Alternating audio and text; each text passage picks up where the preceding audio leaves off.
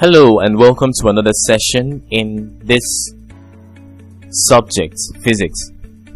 Well, in this session we'll be looking at the topic resistors and cells connected in series and in parallel. But before that, let us review the previous lesson. Welcome back. As you can see from the slide here, you can see instruments or devices that have been connected in some sort of connection. Well, these components you're seeing here on the slide are called resistors. And of course, you know resistors have two kinds of connection. They have the series connection and they have the parallel connection. This is not the only symbol we use to show resistors. We also have the type that looks like this. All of them are resistors as well. And then in place of this, you could have resistors looking this way. Yes, resistors looking like this. And this is the parallel connection. So any of these two symbols can go whenever you want to denote or show resistors. In the previous lessons, we've been talking about resistors as electronic devices that are used to regulate the flow of current due to the characteristics they possess, which is the ability to oppose the flow of electric current. So in today's lesson, we're going to see all what resistors are about and how these connections are made. But first of all, we're going to start with the connection of resistors in series. We'll start with resistors in series. When we talk about resistors being connected in series, we mean end-to-end connections. And already you've seen that from the previous slide. These are end-to-end connections of resistors connected in series. When resistors are connected in series, they have certain characteristics. One of the first characteristics is that it is the same current that flows through each resistor. For three resistors that have been connected in series, it is the same current that flows through all of them from the first to the last. So let's say for instance a current of 2 amperes flows through this one. It is the same current of 2 amperes that will flow through this, and the same current of 2 amperes will also flow through the third one. The same current passes through each of them, and this current, which is the total current, is equal to the current flowing through the first resistor, which is I1, and it's equivalent to the current flowing through the second one, which is I2, and equivalent to the current flowing through the third one, which is I3. The second characteristic of resistors connected in series is that the potential difference across each resistor is different. So therefore, the voltage flowing through the first resistor is not equal to the voltage in the second resistor. The voltage in the second resistor is not equal to the voltage in the third resistor. So for you to find their total potential difference, you just have to add 3 of them. V1 plus V2 plus V3. So let's say V1 is 2 volts and V2 is 3 volts and V3 is 4 volts. All you just have to do is add the 3 potential differences together, and you're going to have 2 plus 3 plus 4, which gives you 2 plus 3, 5, 5 plus 4, 9 volts. That is the effective or total potential difference that these resistors possess. Another thing is that the powers are additive. In other words, you add the power together. Also, the voltage that has been applied is equal to the sum of the different potential differences, like we already mentioned 2 points ago, that you just have to add the voltage flowing across the first to that of the second and that of the third, and then you find the total effective voltage flowing through the system. Additionally to the combined effective and total resistance is added by finding the sum of the 3 resistors together. So let's say for instance the first resistor is equivalent to 2 ohms, the second resistor is 3 ohms, and the third resistor is 4 ohms. And you're asked to find the total or effective resistance of this circuit. All you just have to do is add 2 ohms plus 3 ohms plus 4 ohms. 2 plus 3 is 5 and 5 plus 4 is 9. So the total effective combined resistivity is 9 ohms.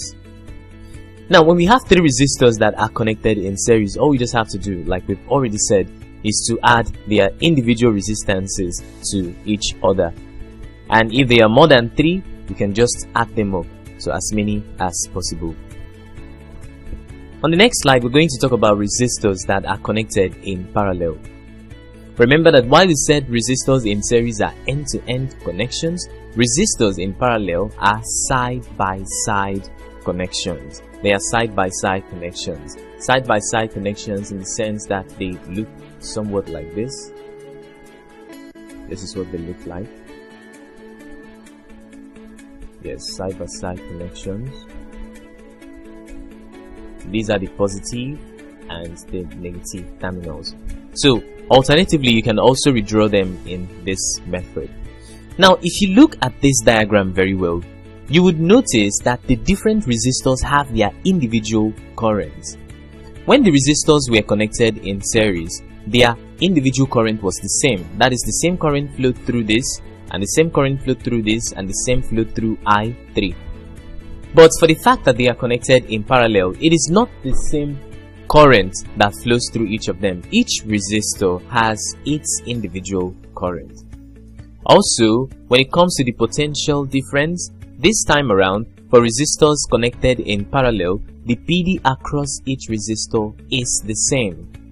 So the total potential difference is equal to the potential difference flowing in resistor 1, which is equal to that in resistor 2, and also equivalent to the same potential difference in the third resistor.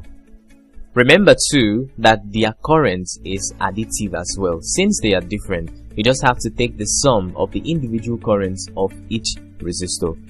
Their conductance too is additive, and their power is additive as well. Now here is a more realistic diagrammatical representation of cells connected in series. Cells connected in series. Now when cells are connected in series, all you just have to do is to find the sum of each of the cells together. When we talk about finding the sum of each of the cells together, what we're trying to say is that all you have to do is, let's say this is the total number of cells, so all you just have to do is find the EMF of 1 plus the EMF of 2 plus the EMF of 3. That gives you the total EMF of the system.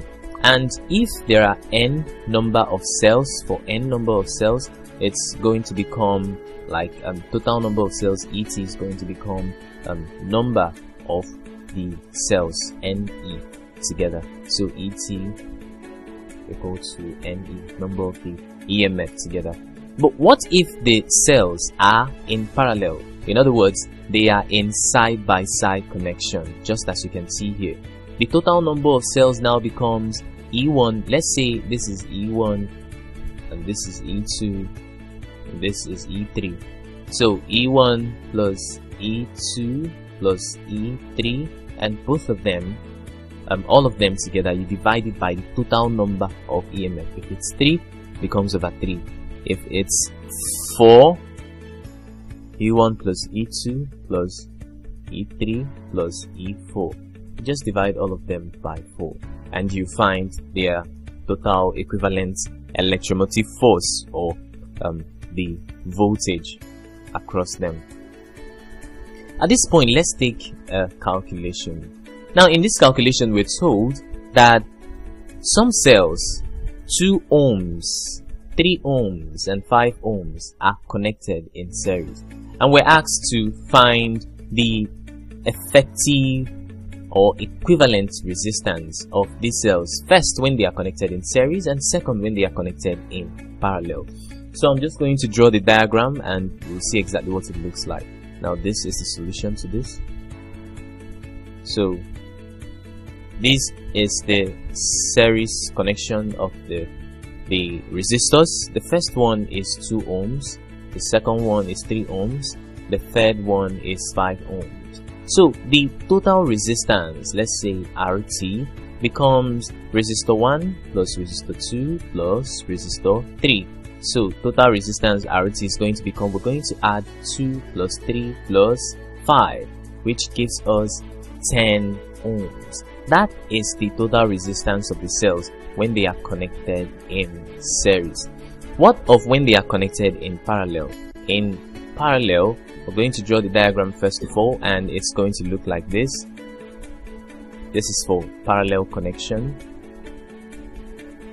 Now, when it comes to problems in electricity, always make sure to draw your circuit.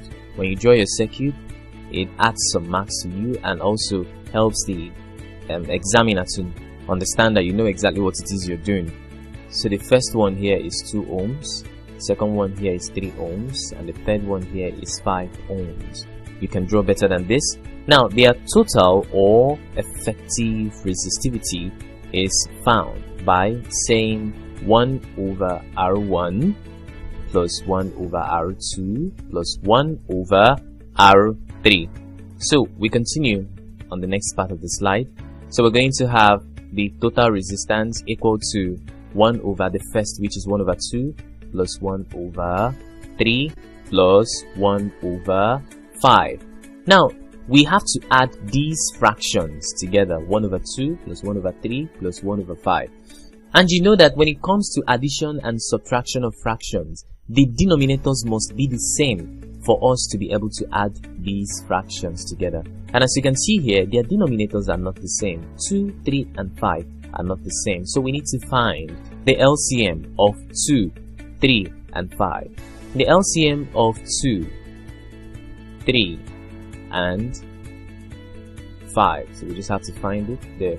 So let's start with the smallest number, which is 2. 2 divided 2 is 1. Then bring 3 down, bring 5 down.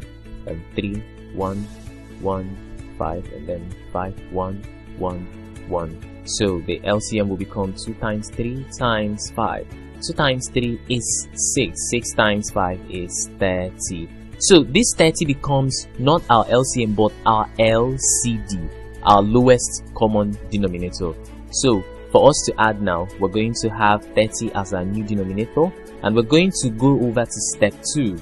We'll rewrite these fractions as equivalent fractions. So we're going to divide the old denominator by the new denominator, which is 30, and we'll multiply rather with the old numerator.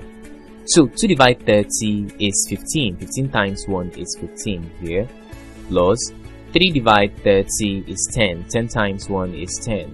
5 divided 30 is 6. 6 times 1 is 6. So this now becomes 15 over 30 plus 10 over 30 plus 6 over 30.